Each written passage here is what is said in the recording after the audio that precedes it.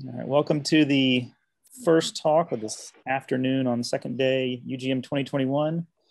This is Jason Coposky with the iRODS Consortium. He's going to talk about a similar thing he talked about last year, iRODS policy composition, but now it's real. Go for it, Jason. All right, thank you. Yes, so this is a side project I've been working on for a little bit.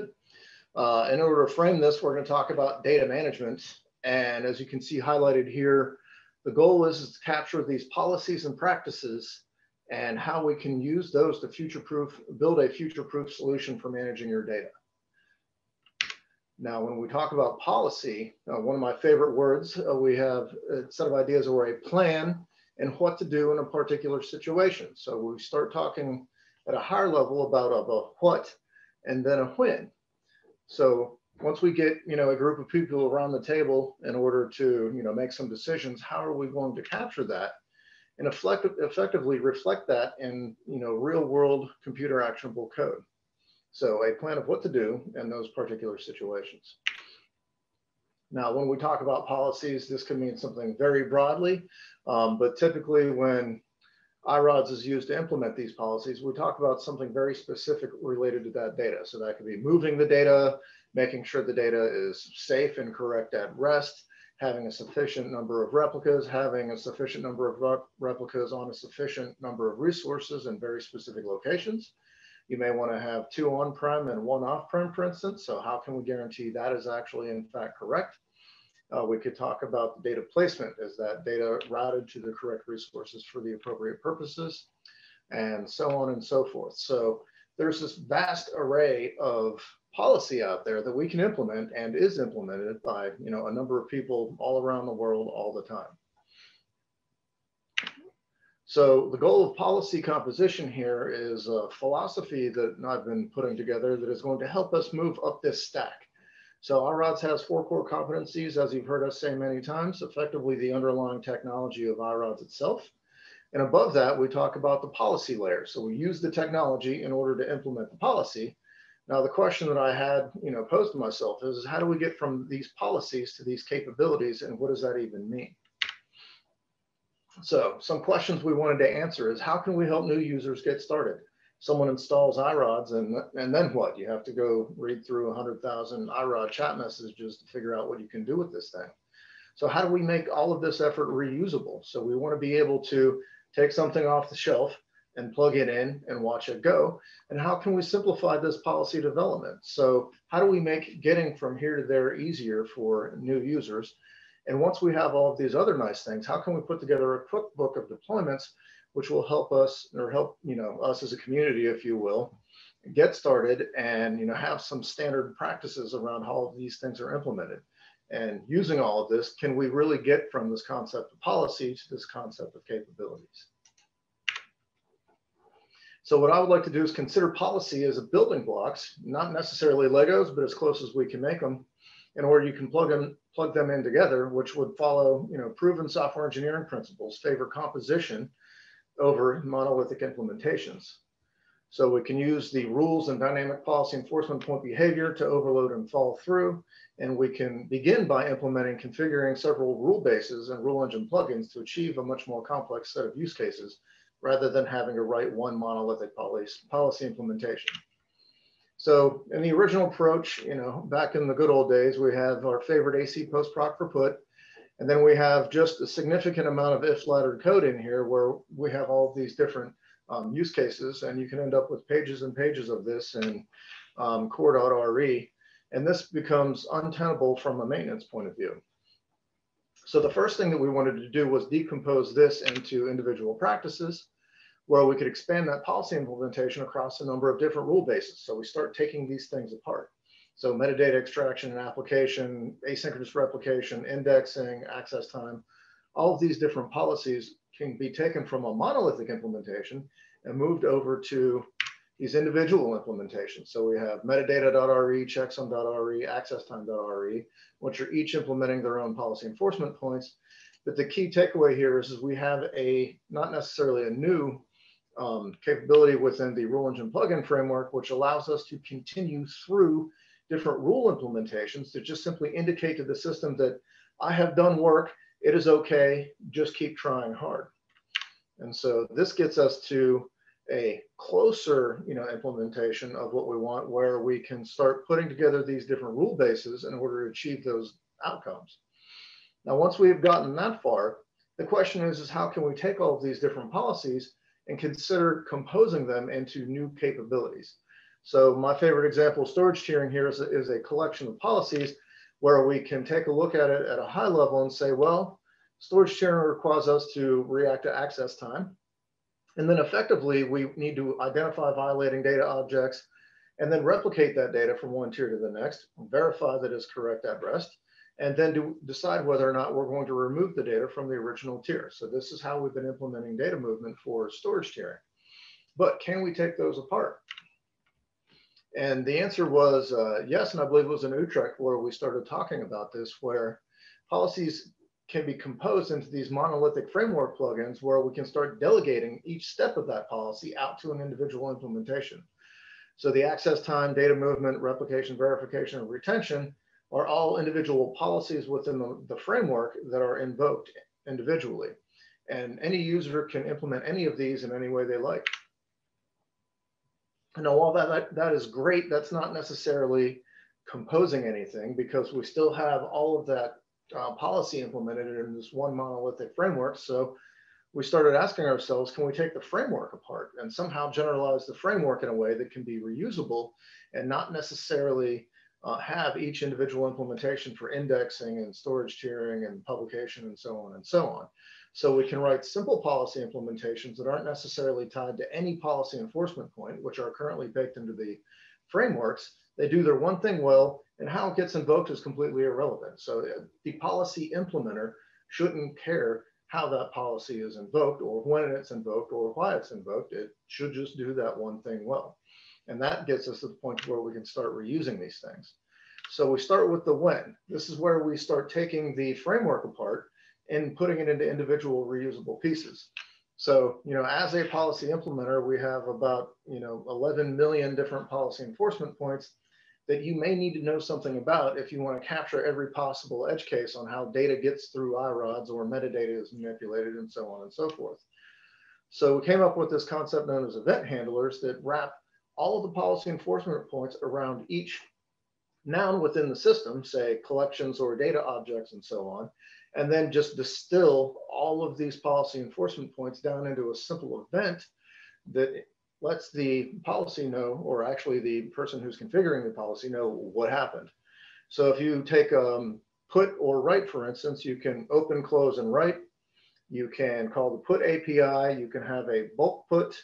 And I think there's the FI move, and there's like 5 different ways data can flow through the system. We've distilled all of that down into event handler for data objects, which allow you to simply use one of these events here in order to configure your policy. So the data objects, collections, metadata, users, all of the nouns have their own class of event handler where policy is invoked based on its configuration. So data object modified has a list of events here.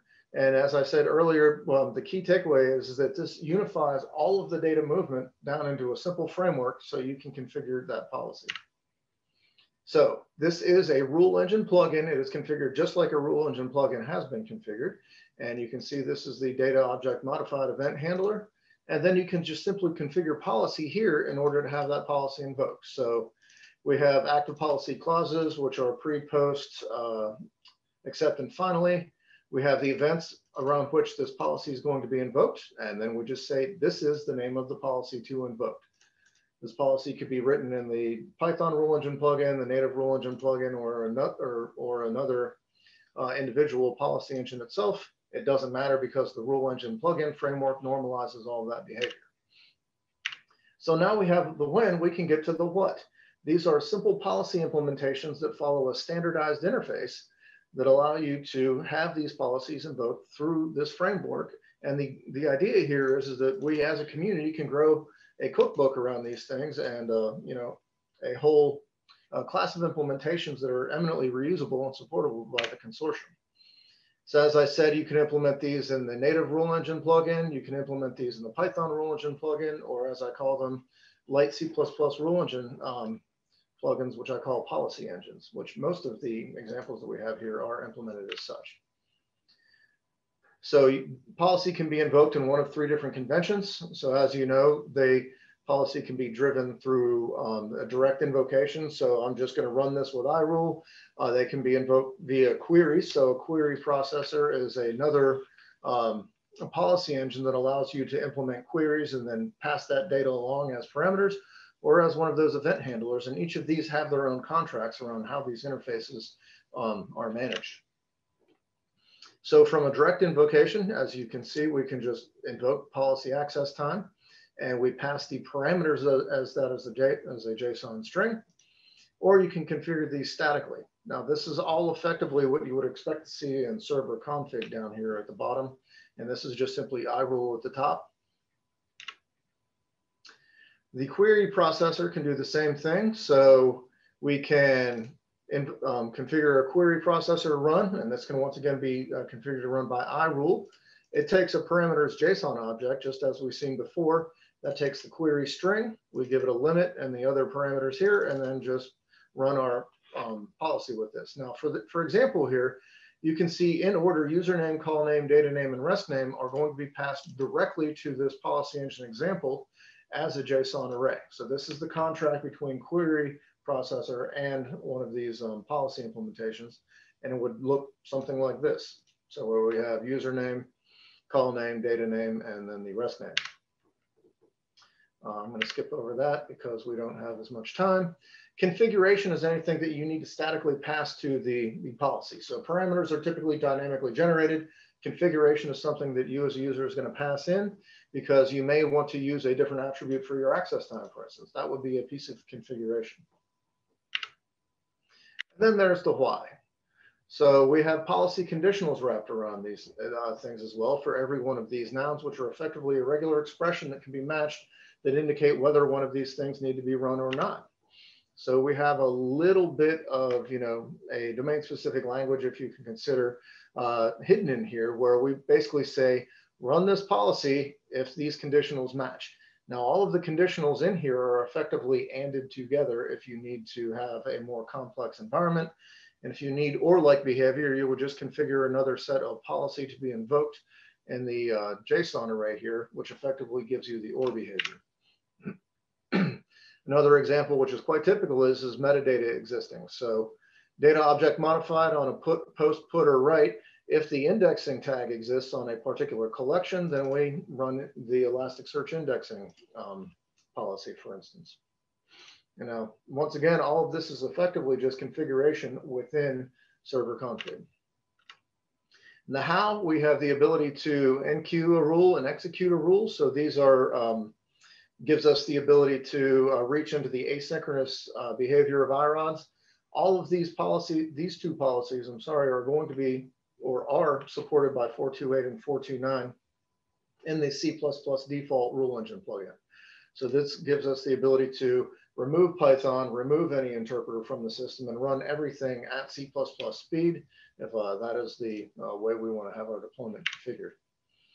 And so if we're going to set up an asynchronous execution, we're going to call the policy enqueue rule. We're going to give it some delay conditions here. Then we're going to say, once this rule is going to be fired, we're going to execute a rule, and we're going to trip our file system usage policy engine, for instance.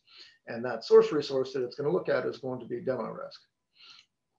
So this could be either delayed execution or direct invocation. And it's basically an example of both all rolled up into one. So the new approach, so the when is which policy enforcement points, let's skip over that slide and get right into some examples here. Let's see. So this is an implementation of synchronous access time. So on a post, anything that involves touching the data, we're going to update the access time. And that policy is not taking any configuration here. And this is for the data object modified event handler.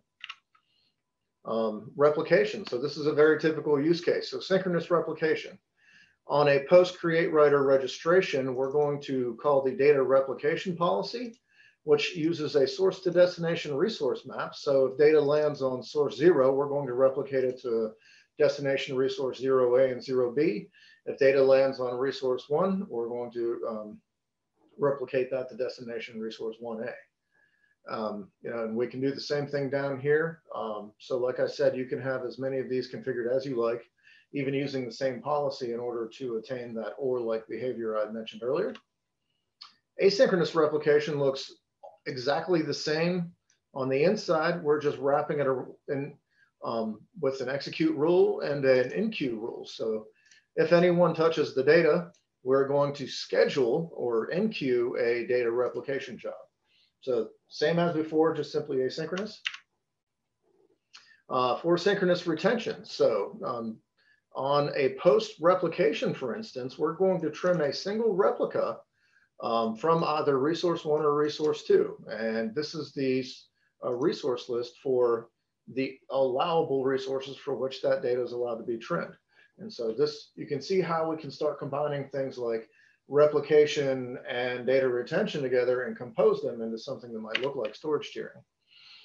We can do the same thing with a query. So we're just going to find all of the data objects that happen to match this collection name, where the resource name is resource 1 or 2. All of that information is going to get passed in order to the data retention policy, and we're going to trim data that is only on resource 1 or resource 2. And we can do the same thing for verification. So post create writer registration, we can verify that a data object is correct at rest. And we can do the same thing with asynchronous if you want to implement something like, say, fixity checking, for example. And keep in mind the verification policy actually is driven by metadata using the flavor of that verification, which could be catalog, file system, or checksum, depending on how safe you want to make sure your data happens to be. So I'm going to skip over the storage tiering example because it is a little deep and we're running out of time here. But let's take a look at the, did I miss it? I thought I had the DTN slides in here too, but I guess I don't. So I'll go back and talk about the storage tiering here. So we're driving this with a query processor, which is going to find all of the resources that happen to be in a tiering group. If you blur your eyes a little bit, basically we're going to make sure metadata exists. And then from there, we're going to find all of the data objects and effectively invoke data replication. The more interesting part of this is that for the synchronous part, we have the access time, we have the data restage, and we have the data verification and then the data retention. So you'll see here that this is a post replication. Policy from the previous slide is invoking this replication policy because the implementations are designed to go back through the rule engine plugin framework. So policy that is configured in policy composition can trigger other policy in policy composition, which gives us the ability to glue all of these things together. Now, one thing that made me really happy is that we have the ability to add additional features just simply with different configurations. So an open issue on the storage tiering repository was, hey, give us the ability to restage data using metadata. So using the metadata modified event handler, if the attribute happens to look like this and the value could be anything, invoke the restage policy. So a little bit of additional configuration gets us that new feature without having to touch and understand everything that you need to know about the monolithic framework plugin. And ultimately, this is where we want to get back to the data management model, where we can start putting some of these things together and gathering those requirements from the field and from the community in order to boil it down to the individual pieces of policy that we need so we can put this all together. And hopefully maybe by the end of the year or end of next year, we'll have a user interface that will allow us to simply discover policy configured in a server, through the zone report, and then effectively give us a visual programming language to plug all of these things together. And that should be it. All right. Time for Q&A? Yes. 1:30 on the dot. Nailed it. That's right. We do have one hand up from Janos. Janos, can you hear me?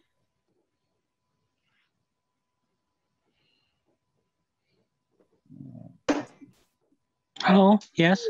There you are. Go for it.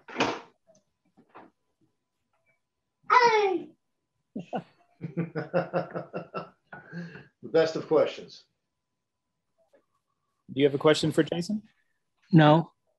Ah. Nope. Very good. Yes, I don't know that anyone had a chance to breathe and ask you questions. So for the most part, this is now implemented and about ready. We've not released it.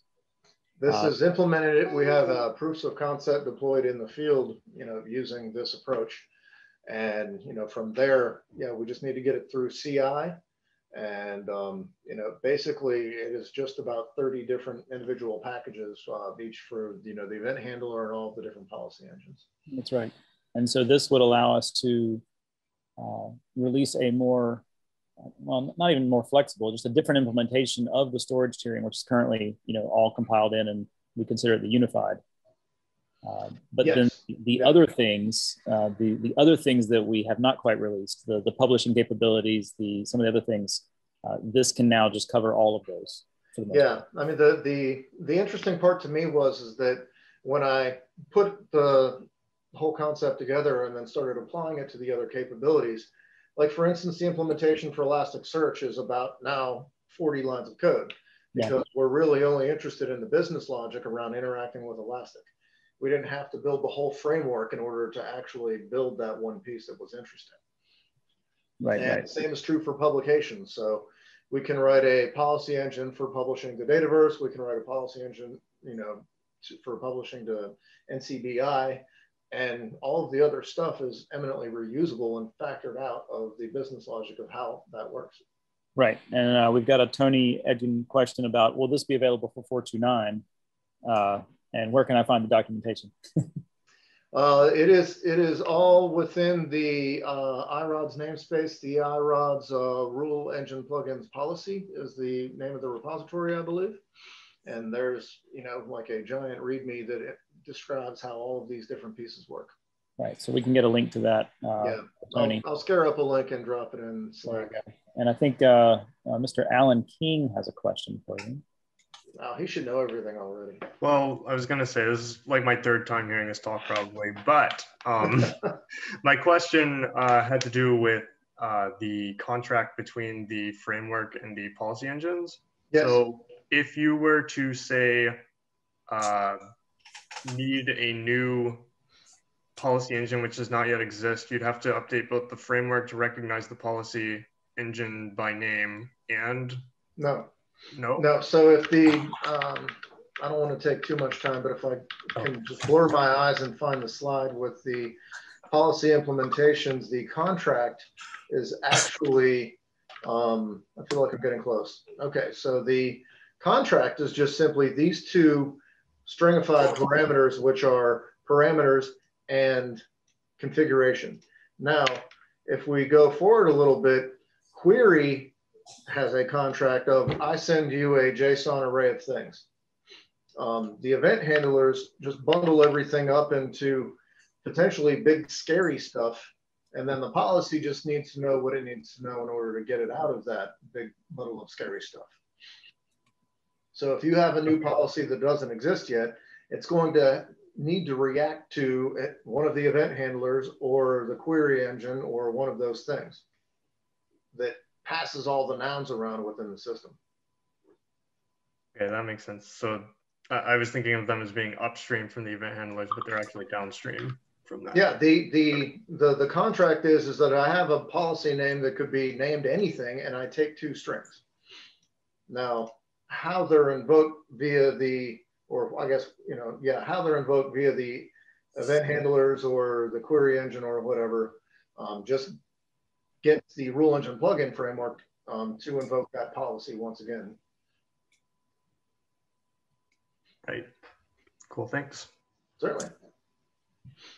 And this execute rule here just simply takes these two things, turns them into strings, and passes them to this policy through the rule engine plugin framework, like any other policy would be invoked. Excellent. All right. Thank you. Thank you. Thank you.